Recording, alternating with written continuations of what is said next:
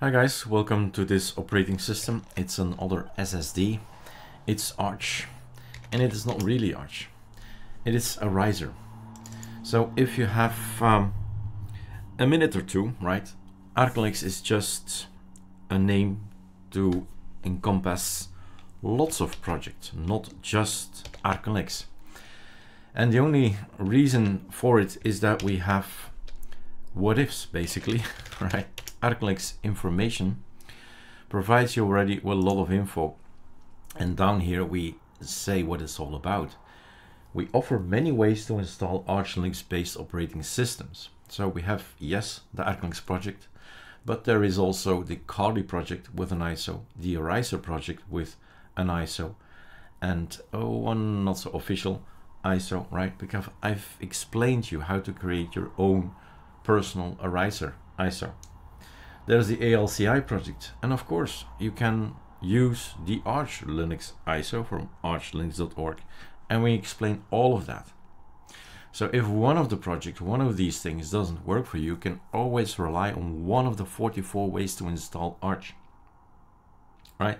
So remember that if you're downloading ArcoLinux, then you have the reflex, Kali, ALCI, Riser, and of course the fallback always arcolinux.org.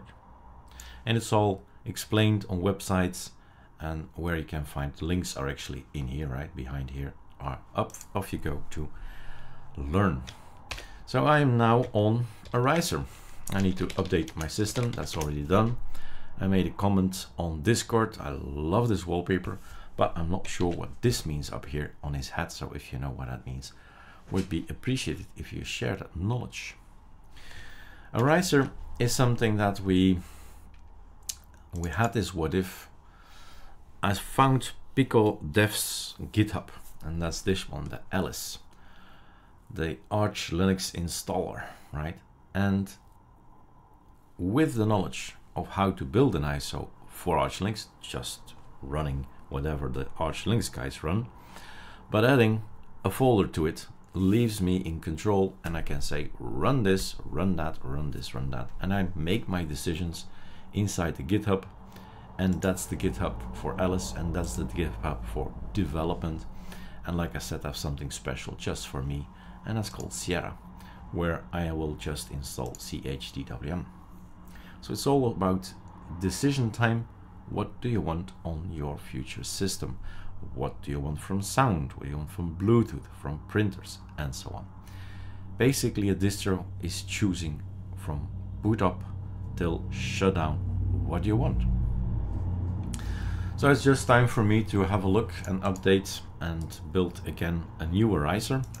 So we have a git pull. Remember that if you have something from the internet and you did a git clone, then afterwards you can do a git pull and see if anything new has been added to the Pico Dev. In this case, this is Pico's scripts, and I compare them.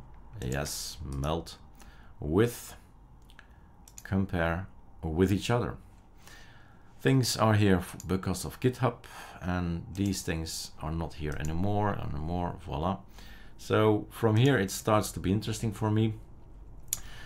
Now Pico is from Spain. How do we know that? Well, because you'll find in here references to the fact that he has a keyboard in Spanish, right? That's how we know. So alice.conf here, ES. So of course I'm in Belgium, so that's a BE Latin for me. Not just any AZERTY, the AZERTY of Belgium. There's also an AZERTY for France, for example. So here Spain as mirrors, and here we say take Sweden, Norway, Netherlands, Belgium, France, and Germany as best. So I've made my decisions, right? I'm not called pico.dev, I'm called Eric, and the password is Eric, and so on. It's all set already, don't have to do anything. Do I need Pipewire? No, I don't want Pipewire, I want Pulse Audio. But if I change it to true, I've got Pipewire, right? It's not that difficult. So the only thing I can do, since nothing really changed, is push to all around. That's the one thing. So number 3 is gonna push everything online. So checkup is basically what I'm doing, checkup. And yes, we do change something here. One file changed, one file changed. It's just a reference. Yeah, that's good. Just when did we last check, right? So if there is some time went over it, and say when was the last check? 12th of March was the last one. Now it's 28th of March, so almost April the 1st. And all these messages are okay. If you want to build an ISO of a riser, you can. You just git clone this thing and it says build. So you just run build. I'll test it in VirtualBox and I'll put it online on SourceForge. That's it. Where do you find information? You follow the link of ArcoLinux, or you start learning it out your head, right? EU, I bought myself an EU website, riser.eu Europe. And 2 references, right? The Alice project. So pico.dev, I call him for short Pico. And he's the one who makes this, right? I'm not the one who makes this. I'm one that improves it maybe, right? In discussions, we have discussions here, and we used to call it the AA ISO, which was fun at some point in time, but we had to rename it. Of course, you know what AA stands for. And then here we started with the Sierra, and we help each other out to make this particular GitHub, this particular project better. So voila, that's that. All the information is here, all kind of videos. You can do anything. It's up to you to theme and tweak, and that's really my vision.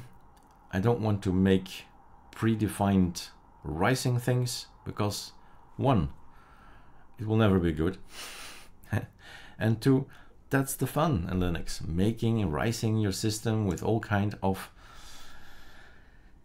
icons and themes and cursors and wallpapers, anything, right? Anything you touch can be yours to change, and that's the fun. Why would I take away your fun? So rising is really, in my opinion, up to you, and to figure out what you like and what you don't like. And every week that changes, we know, right? Wallpapers, they never stay, and icons as well. So there you are. In the meantime, it's already building, so it's super simple. And yes, if you came from the ArcoLinuxB.com website and you've built already a few, you know what these messages mean there. Wow, had to be done without the mic. I hope I was successful there. Muting the video. Sorry. But so yeah, messages, as long as the ISO works, right, then don't bother about it, because there are all kind of reasons why messages pop up, because we're building in Shroot and so on and so on. So this is your basic Arch, and the only difference, we can show it here in the riser build. So this is your future system, and if you take a look at all these packages, it's basically Arch Linux, except that, and that's it. Did not change anything, although one thing I think, and that was the look. That was a look we've changed. Well, really, it's nothing, right? It really is nothing. So in the riser, yep, that's the one. So we had 2 files to basically, yeah, here it is. That's the one I was looking at and thinking about. If we're working in a TTY system, we do want to work nice, right? So the configuration of Nano is there. So we have a nice environment to play with and to edit. Basically, it's an editor. And then 2 things to actually start making the installs.